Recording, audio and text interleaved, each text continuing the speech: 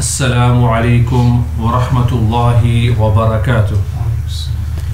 Alhamdulillah, it is the fadl, the grace of Allah that once again He has given us the opportunity to welcome and embrace the month of Ramadan. This month is a special one this year for us for a number of reasons, not least because we have had to endure, at least for the last 2 years, various situations when it comes to lockdown. So the first lockdown, if you remember, if you cast your memory back, there was no Taraweeh, the masjid was pretty much closed. Here in our masjid, we continued, but we only had one, the Imam and the Muqtadi, that was it. And we had this for the entire month of Ramadan. It was very sad. I've never experienced anything like this in my entire life. And then the second Ramadan last year came. We had it at the because of lockdown and various rules to do a lockdown. It wasn't lockdown, but various rules to do a lockdown. We had to have it at a sports hall so that we could make sure that people weren't at risk. And just when we thought that lockdown was going to go, lockdown came again because of various reasons. But alhamdulillah, inshallah, this year we hope that we will have Ramadan at the Musalla once again. It's fascinating that no sooner has a virus, at least for now, disappeared from our radar, we're back to our normal behavior, which is once again killing each other and bombing each other and destroying each other. You know, it goes back to what Allah says in the story, the narrative in the Quran, when Allah created Adam and the Malaika said, you know, you're going to create this creation, Bani Adam, human beings, who are going to shed blood. And Allah said, you know, I know best what you do not know. So each and every one of us has something very special, among many things, is that we have moral responsibility. What does moral responsibility mean? If you look at the Malaika, they only do what Allah tells them to do. They don't have any choice in the matter. If Allah says, in London, in this area, in London, on this street, I want you to drop this many droplets of rain, that's what they're going to do. They cannot disobey Allah subhanahu wa ta'ala. If Allah says this child that's going to be born in Belgium, in this village in Belgium, for example, when you go to him, when you give life or when you go to him, he's only going to have this many breaths, no more, no less, right? That's the Malaika will do that. Nothing short of what Allah tells them, nothing more than what Allah tells them. But we are special in that Allah has given us freedom to a certain extent. We can make choices. It's a very unique gift. We can either make the right choice or the wrong choice, and we live with the consequences of that. Most people, Allah has told us in the Quran, will make the wrong choice, which makes us immediately from the very few, and from the very few who should be eternally grateful to Allah subhanahu wa ta'ala, because I'm assuming everybody in this room was born with Iman, in the sense that their parents were Muslims, right? You were given that gift. You did not have to convert to Islam.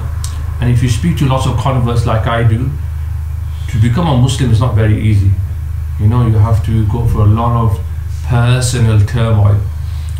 The family sometimes disowns you. Sometimes people from the Muslim community don't welcome you because they're suspicious of converts. Like, you know, why is this strange person coming to our masjid, etc., etc. So it's never easy for them. But we are born with parents who are Muslims, and automatically we fall into Islam. But at the same time, we should regularly question why we become Muslim. So we have stronger faith. That may Musalman kyun? Why am I a Muslim? If you're just going to say, why is my parents, inna wajadna aba'ana kadhalika yaf'alun, that we found our mothers and fathers like this, so we just followed it. Now you should be saying, no, I am a Muslim because I thought about it, I've reflected upon it.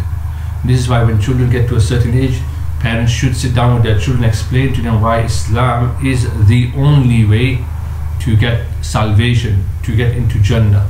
So it's very, very important.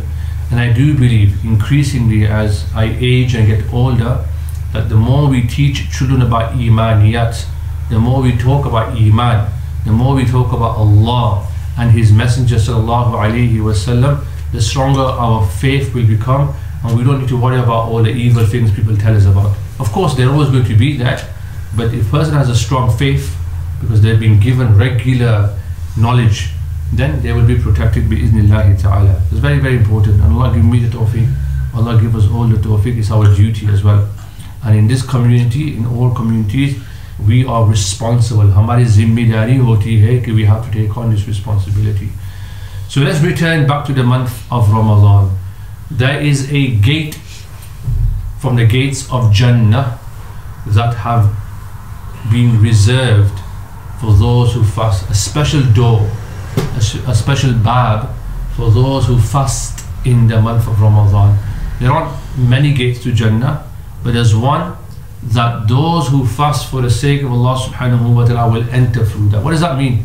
Somebody came to me and said, Maulana, if there's 7 or 8 or 9, 10 doors to Jannah, then how am I going to get through, how am I going to go through that one and this one at the same time? I said, bhai, that's true. You can go out and come back and go through the other one if you want to. You are increasing your chances of going to Jannah. You are increasing your chances of going to Jannah because you are doing more for the sake of Allah subhanahu wa ta'ala. So there is a hadith from Sahal bin Sa'ad who says that the Prophet sallallahu alayhi wasallam said, listen to this hadith. It's an authentic hadith. Rasul sallallahu alayhi wasallam said, Fil jannati thamaniyatu abwab. How many doors are there to paradise? Anybody know? Thamaniya. If you know Arabic, you know. 8. There are 8 doors to paradise. 8 doors to paradise. Minha babun. Out of those 8, one of them is called Rayyan. Rayyan. Sometimes people call their children Rayyan as well. So when you meet them, you should remember that Jannat ka darwaza. Yeah. You make sure I get into Jannat. So Yusamma al-Rayyan. Rayyan is the door. One of them is called al-Rayyan. So maybe it will be written al-Rayyan. La yadkhuluhu illa as-sa'imun. Rasul sallallahu alayhi wasallam said, only those people who fast will enter through that door. So on that day, you know, you'll be amongst those people, those few people. You know, Kabhi, if you're like me, you go economy class, right? I don't know people here travel first class, but I go economy class. I can't afford anything else, right? So you know when they announce plane ke liye they announce, and then the VIP or first class, they have business lounge and they get priority.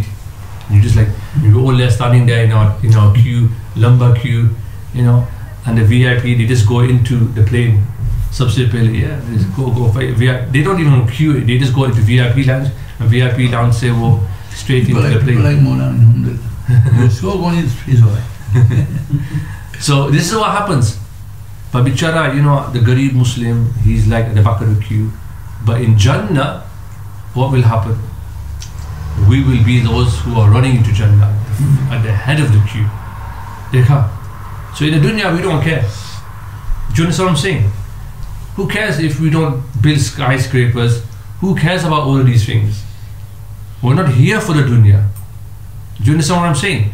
Yes, if Allah gives you dunyavi success, alhamdulillah, there's nothing wrong with that. If you're very well educated or you have a very successful business, yes, you should do that, no problem. But the main priority is the akhirah. Because we're not here for the dunya. This isn't the world where we're going to live forever.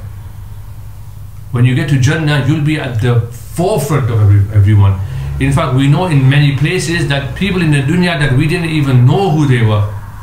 They weren't even well established, they weren't well known. But they'll be the first ones to enter Jannah. And I would say, bhai, how did you get into Jannah this quickly? How did you get above me in Jannah? You're above me in Jannah. So we don't know whose status is what with Allah subhanahu wa ta'ala. So this is why also, going back, another important point is we should always have a good opinion of our Muslim brothers and sisters. We should never cast aspersions or have doubts or spread rumors about them. In our culture today, beyond the Muslim community, There's the whole culture of like, they cast aspersions, they spread rumors about people. In Islam, we're not allowed to do this, haram. Yeah? Somebody comes in, Maulana, have you heard this about this brother? Bhai, what's it to do with you? Does it have anything to do with you? Of course, if it's a brother that's causing fitna and fasad, that's a different issue. But apne kaam karte raho, do your work and have a good opinion. Maybe you saw this, but maybe you didn't know the full story. How often does this happen? How often does this happen? That we straight away we fall into that person, unke piche padte hai. Straight away we just see something, right? But we don't think, nah, maybe I didn't see it right. Maybe there's a good reason for that, or maybe I don't need to know about it. This is the way of the Muslims. There was somebody sent a WhatsApp. I don't watch WhatsApp that much, but someone sent me a WhatsApp video once. I'm going to send him all my WhatsApp videos, keep him busy. But somebody sent someone, a very famous speaker, public speaker. He was doing a lecture, so he was mentioning in the bayan. I'm mentioning this because it hurt me, because I've had similar experiences. So Maulana sir, he's very famous. So wo keh raha tha ki I was in Turkey or something. So I was in my hotel. Now when you're in your hotel room, you're relaxed. Even when I go home, I'm relaxed. I don't wear jabba 24/7. I don't wear my topi when I go sleep. You know, like I do have like a life. So Maulana Sahab must have been relaxing in the hotel. So some students came to see him. Milne ke liye aaye the. So Maulana came downstairs into the lobby room. So he must have not wore his topi. What happened? Maulana wore his topi. So the students spoke to him and he got recorded like he did now. And he went to certain places. So he went to certain places. You know, imagine the Maulana just relaxing, like with Istara, like it happens, like Istara, just relaxing with the students. You don't have to, like, just give him some space. The Maulana said that I got to my room and then I forgot about it. When I go back to my home country, I got some messages from certain people questioning me. The Maulana aapke topi kahan gaye the, and this and that. And the Maulana was crying. He's like, I'm out there doing this, that, the other khidmah, and this is what they had to find in me. They could not even think to themselves that he just come down from his bed. He was saying, I was so tired. Some students came to see me. You know, it happens to me. It's happened to me here, where I've sometimes turned up without topi. I've once stood here on a musalla. I didn't know I had a topi on. I was just in my own dunya. I was reading a book or something. I came running, and there's one topi kaigi, and I quickly grabbed one. It happens. People make mistakes. They're insan. But what I'm saying is, like, have good opinion of people. People make mistakes. Sometimes I might not even have time to put my job on because I'm decorating at home. It happens to me as well. Sometimes I have to put this on. This is amazing, by the way, because you can just put this on and go to the masjid. This is like the best thing you can buy. You know, you should keep one in the masjid. Like, you can this job shirt patun ke upar bhi, you know, dal kar. For you it's okay because no one's going to put a fatwa upon you. Main khara ho jao shirt patun pehen kar, then people put fatwa upon me. Maulana Haroon jo modern thi good. You know. This, that, yeah. So we should never judge people like this. It's very common in our community. Leave it to Allah subhanahu wa ta'ala. And so we should also have a good opinion of people. And the best way to do this is look for good in people. Logo ke andar, find the best thing in people. You know, sometimes people come to you and say, Maulana, this brother is always like this sister is always like that. Bhai, Fajr namaz mein aave thi. Bhai, mashallah, dari bhi sim nahi paaye. He's got a beard. Mashallah, you know that brother, he prays Quran. You know that brother, he does this. You know this brother, he's very supportive of charity work. You turn it around and say, and then that brother will be like, oh, hey. I was looking at his fault and I completely missed this good thing that he has that I don't have. Because we should be like, he's got this sifat in him. Allah mujhe bhi wo sifat de. Yeah? This is the way a Muslim be. And you know what's good about this as well? Dunyavi benefit is good for your mental health as well. आपके दिमाग के लिए your well-being is very good for your well-being as well. This way is very good. That's just being concerned with yourself and always being good with people. This is very, very important. So anyway, my Nabi and your Nabi sallallahu alayhi wasallam says that this door of Rayyan is safe for us in Jannah, inshallah. Allah give us the door in Jannah, inshallah. Allah said, pushna chahe ki Allah give me this door in Jannah as well. In another hadith from Abu Hurairah radiyallahu ta'ala anhu, he said that the Prophet sallallahu alayhi wasallam said, Man sama Ramadan, jisne roza rakha Ramzan mein, whoever fasted in the month of Ramadan, iman lekar, ki yahi hai, وَإِحْتِسَابًا, or umid rakkar, we just hope that Allah will give me reward for this, because you have to have high hopes in Allah. Kyun nahi Allah mujhe sawab nahi denge? Why will Allah deprive me? So having iman and having hopes and aspiration in Allah, that Allah will accept this for me. غُفِرَ لَهُ مَا تَقَدَّمَ مِنْ ذَنْبِهِ, all your sins are forgiven. All your sins are forgiven. For 30 days or so, you fast. Small qurbani. All your sins are forgiven. At least the minor ones. Kabira ke liye you have to do tawbah. Ab socho bhai. Think for a second, how many sins do we do in a day? You know, the ulama tell us that at night before you go to sleep, you should do hisab. That what gunas did I do? Like I do istighfar. We've done so many sins that we don't even remember some of them. By thinking bad about people, by looking at bad things, by listening to bad things. How many sins have we done in a day? How many? Right? Rasulullah tells us, this is the ummah of the Muhammad sallallahu alayhi wasallam, that all your sins are forgiven. Then what does the Prophet sallallahu alayhi wasallam say? It gets better. The hadith actually gets better. وَمَنْ قَامَ رَمَضَانَ إِيمَانًا وَإِحْتِسَابًا. So one is fasting, guna forgiven. Rasulullah also says that whoever stays up, yani they do ibadah, roza bhi rakhte ho, fir uske saath they do ibadah as well. Iman bil iman, with hope in Allah subhanahu wa ta'ala. غُفِرَ لَهُ مَا تَقَدَّمَ مِنْ ذَنْبِ, all his sins are forgiven as well. So it's like, do the fasting and do ibadah as well in this month. Do as much ibadah as you can. Don't be distracted in anything else. Jitna ho sake, ibadah karte raho. وَمَنْ قَامَ لَيْلَةَ الْقَدْرِ إِيمَانًا وَإِحْتِسَابًا. Laylatul Qadr will come towards the end of the month of Ramadan, but we need to be ready for it now. Abhi se. Aisa na ho ke Ramzan last 10 days and nobody told me about the reward of Laylatul Qadr. I planned this, that year, I'm ready for Eid, I'm partying for Eid, I'm ready for Eid. Nahi. Laylatul Qadr. Because what happens towards the end of Ramadan, Eid ki tayari ho jati hai. But we need to finish strong. Jo athlete hote na, athlete, sports athlete, they always tell you at the end you finish strong. Right? You power at the end. So imanan wa ihtisaban ghufira lahu ma taqaddama min dhanbi. All his sins are forgiven. So roza rakhna is forgiven, doing ibadah, your sins are forgiven, and Laylatul Qadr is also important, which we will talk about when the month of Ramadan comes and we get closer to it as well. So this is something to bear in mind as well.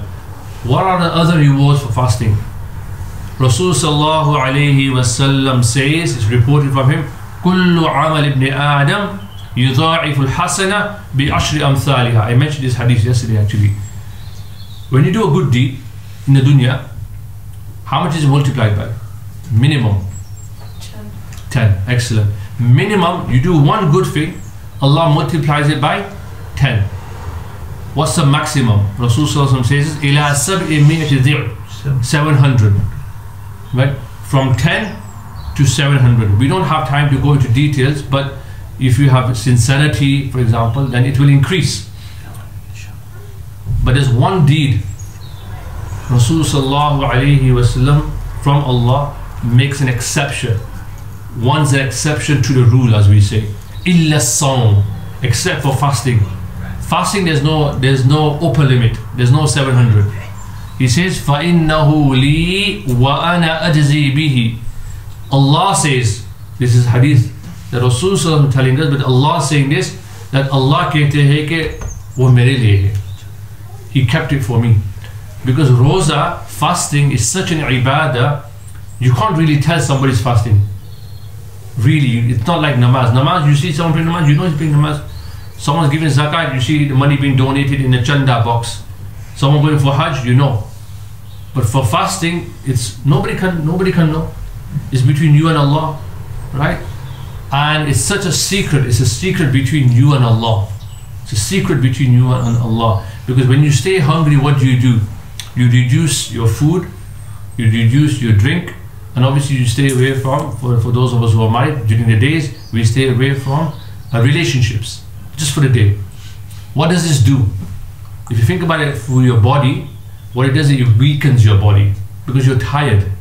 But that's why many of us, like myself, before Asr, we like to have a good snooze, right? And we come to Asr like all groggy and I'm still getting my bearings right. Why? Because we've had a good sleep. That's also ibadah if you go to sleep with the right intention. But our body's tired. There's also lots of other benefits. When it weakens the body, it means that you're less likely to disobey Allah, because you don't have the energy to disobey Allah. Does that make sense? Right? Because your nafs is like, because your nafs is a fire, it's burning. What does fire need? It needs coal, it needs wood, doesn't it? Right? Because that's what the nafs, that's why shaitan is fire, because he rises. So when there's no food there, there's no energy there, the fire is calm. Can you see?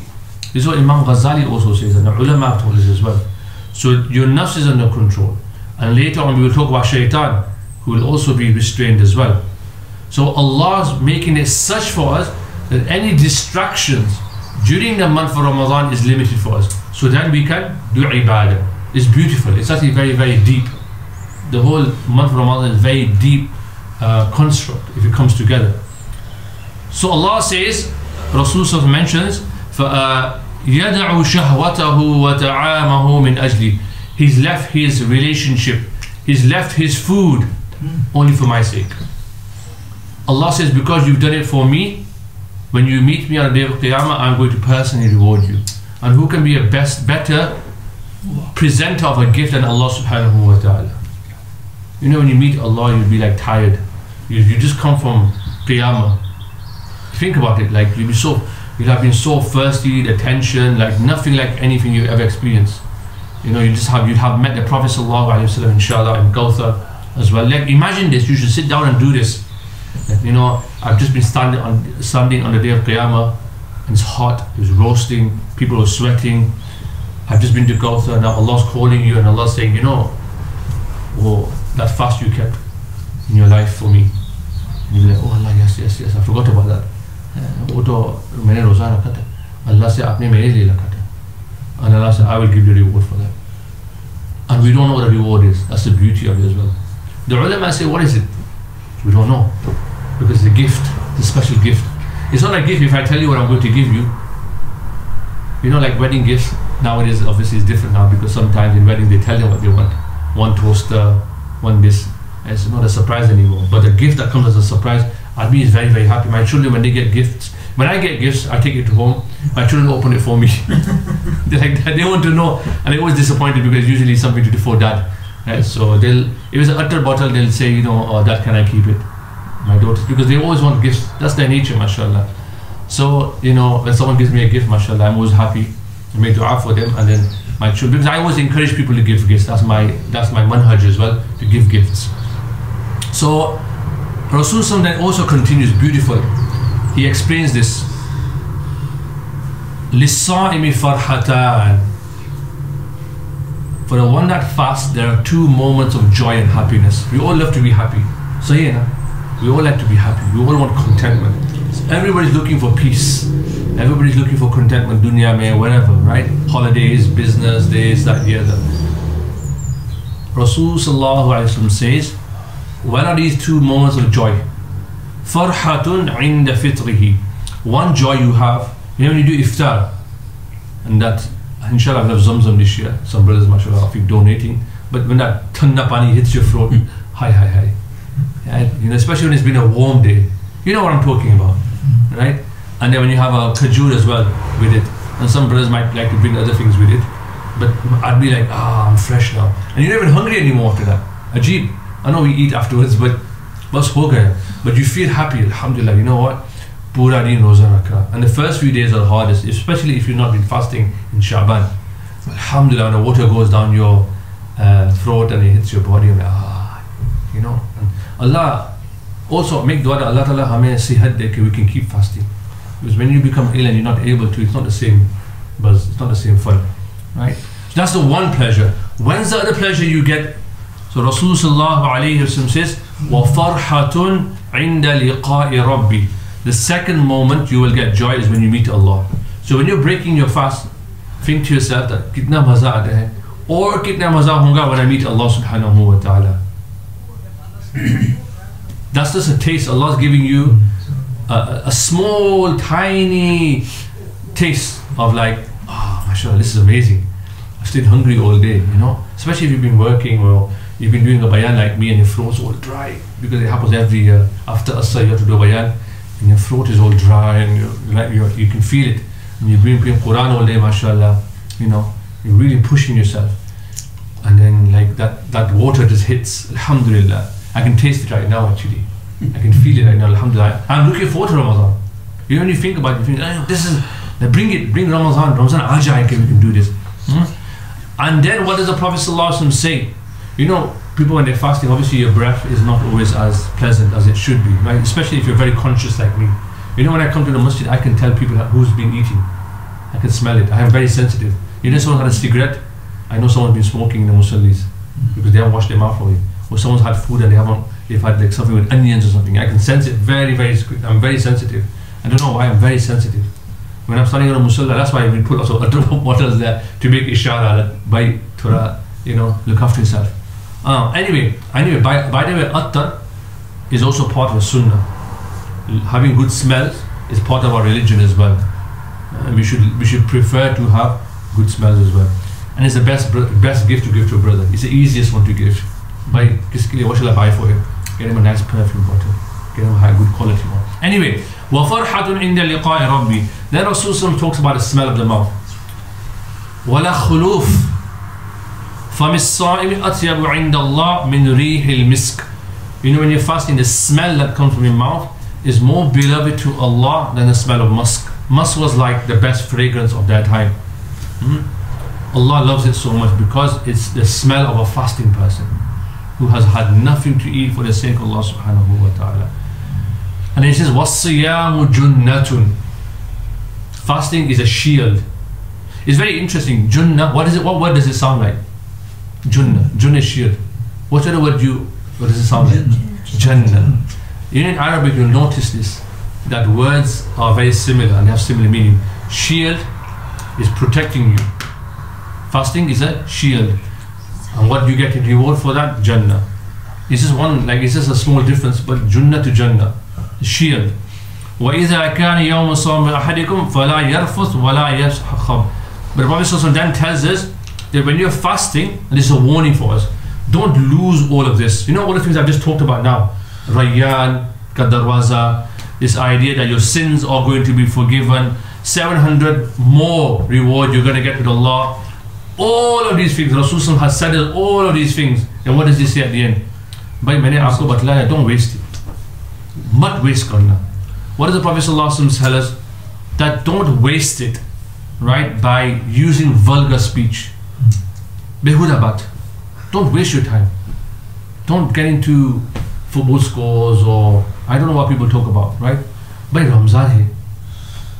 Ramzan ke baad we'll talk about it if it's not urgent. Yani if it's urgent, it's different. Don't use foul language. We should be not using it. We should not be getting angry. Bas Ramzan mein, this is why in a month from Shaban now we're preparing ourselves. And Rasul ﷺ says, don't abuse one another. Sometimes what happens in Ramzan, I don't know what happens to people in Ramadan. Tabhi fighting hoti hai masjid mein. People fight in the month of Ramadan. Bhai, we're all fasting. Ek dusre ki madad karo. Look after one another. And if somebody comes to you and he's trying to, you know, wind you up, kabhi hota hai na. It happens sometimes, brothers, they just can't help it. You know, like, out of all the year you had to find today. Pura saal aapke paas mauka tha, abhi aapko mauka mila. Right? Then they come to you and they're like, brother, you know, this or that or that. Bhai, Allah, do it after Ramadan. If it's not urgent. Don't fight with me now. I don't want to fight with you. But leave me alone. And if somebody comes to you, Prophet ﷺ told us, say, I am fasting, inni sa'im. Main rosedar hu. Please, now is not the moment, now is not the time to argue. And you know, this idea of inni sa'im is also to teach us something very, very important. Bada sabak hai, bada sabak hai. Hamari zindagi aisa hona chahiye ki we are fasting all the time. Uska matlab kya? It doesn't mean that we're physically fasting. That aisa hona chahiye ki we're just controlling ourselves. Because Ramzan is a training ground, right? That if we can do this in a month for Ramadan, then why can't we do it for the rest of our life? That when even someone tries to, it happens, somebody wants to make me angry. Somebody wants to wind me up. In Ramadan, I know I have that control. Alhamdulillah. Then why can't I try and do that for the rest of my life? And there are so many harms when people become angry. You know, we've had cases of divorce, we've had cases of lots of harms happen in the community because a person just lost control. And it happens to me sometimes as well, because insan, how much can he take sometimes? But we have to train ourselves to control ourselves. And a person who's controlling themselves, if you can control your anger, you're like a king. If you can control your anger, you are like a king in this dunya. That's what the ulama tell us. You're like a king. You don't need the kursi, you don't need throne, you don't need to be in the palace. If you control your anger, because that's a very strong sifat. Yes, anger should be used sometimes if it's against the hukuk of Allah, and that's also in certain places. But generally speaking, a person should be calm because it keeps your mind clear. When a person gets angry, their mind becomes clouded. Then they're just all over the place. It happens to me, it happens to all of us. Allah protect us and give us that strength as well. So this is mentioned by the Prophet ﷺ, right? So, you know, it's just like when you go Makkah, namaz ki, you get more reward, don't you? When you go Medina, you get more reward. But if you disobey Allah, it also increases. So in the month of Ramadan, the same philosophy works here as well. That in the month of Ramadan, we should reduce things that are harmful to us spiritually, or we should completely cancel them. In the month of Ramadan, we should increase. But abhi se tayyar karna chahiye. What happens for most of us is when Ramadan comes, we receive the announcement, tab we start panicking, like, oh, Quran kahan hai? Where's the Quran? Well, where's the khajur gone? Right? Nahi, abhi se. Like Monday, I'm going to fast if I can. Thursday, I'm going to fast if I can. Thoda sa ziyada Quran parunga. I'm going to give targheeb to my children. Abhi se ta'aleem should be happening at home. Just talking about Ramadan, the fadail of Ramadan as well. So this is very, very important to bear in mind as well from the Prophet sallallahu alaihi wasallam. We'll talk about more next week, inshallah. I think there's been a lot of detail that has been shared. The most important thing is tayyari, fikr, and making the most of the life that we have.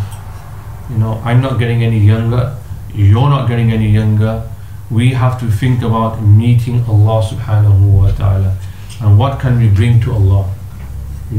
Haqiqat mein, the truth is, and you know and I know, that we are very weak. We are failures really when it comes to fulfilling the rights of Allah subhanahu wa ta'ala, right? Because puri zindagi mein ibadat karenge and never fulfill the right of Allah subhanahu wa ta'ala, right? But we do as much as we can. That come as come, when we meet Allah subhanahu wa ta'ala day of Qiyamah, there's something that we did in this dunya. Koi bhi amal ho, aisa bhi amal ho, jiski wajah se Allah ta'ala will show fazl upon us. Not adl. That's why in our du'as we never ask Allah to be just with us. We never say Allah be just with us, because if Allah is fair with us, where will we go? If Allah is fair with us, where will He take us? Straight to Jahannam. If you're going to be just with us, straight to Jahannam, because that's all we deserve. It's only Allah's fadl. ذَلِكَ فَضْلُ اللَّهِ. Allah never says ذَلِكَ عَدْلُ اللَّهِ. ذَلِكَ فَضْلُ. Fadl is what? Fadl is to give beyond, without expecting nothing in return. Just for the goodness. This is a sifat of Allah subhanahu wa ta'ala. Insan mein kam hota hai ke insan kar sakte. Insan wants adl all the time. Insan wants justice. Koi aisa aadmi batlao mujhe, I'll become his murid. Who can be like that. That I don't want anything from anybody. I just want to give. Le lo, sab le lo. You will find very few people like this amongst us today. There are people like this, alhamdulillah, but very few who will just give and expect nothing in return. This is a sifat of Allah subhanahu wa ta'ala. Allah hame aisa bana de. And this is the greatest sifat, because the more sifat you have like Allah, the more you will be close to Allah subhanahu wa ta'ala. You see, we're just learning the names of Allah subhanahu wa ta'ala, 99 names of Allah. Maybe in Ramadan we'll do it after Fajr or something. We'll go for the 99 names of Allah. 99 names of Allah, uska kya maana hai? We have it there. Uska kya maana hai? And how do we bring that into our life? Because the more you aspire to bring this sifat in this life, the more closer you are to Allah subhanahu wa ta'ala. And then, you know, who needs anyone when you have Allah? If Allah is your wali, if you are the wali of Allah, waliullah, right, then who do you need? So Allah make me like this. Allah make us all like this, inshallah, in this blessed month, who become true Sufyan Kiram, who become true people who do khidmah for the sake of Allah subhanahu wa ta'ala. Allah protect us from our nafs, which is our enemy. Allah protect us from shaitan, who is always waiting, plotting, scheming to bring Muslims, bring their communities down. Allah gives peace and contentment in our heart, because many people are struggling with this. When I meet people, they don't, you can tell when you meet them that kuch stability nahi hai. Yeah? So Allah bring that into their hearts as well. Ameen ya Rabbal Alameen. Subhanallah bihamdihi. Subhanakallahumma bihamdika. Ashhadu an la ilaha illa anta. Nastaghfiruka wa natubu ilayk. Jazakallah.